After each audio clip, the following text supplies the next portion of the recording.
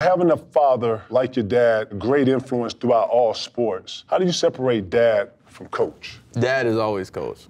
Always? Yeah, he's always coach. He's been coach since we was younger, so it's not really hard. He never turn it off? He's always trying to teach a lesson? Yeah. There's always something? That's dope. I mean, because he understands how much this game could change your life, so he's always, trying to make sure we're on point and make that the main thing. Sports. We played football, basketball, and baseball growing up, and he's always been our coach. Oh, wow. Football.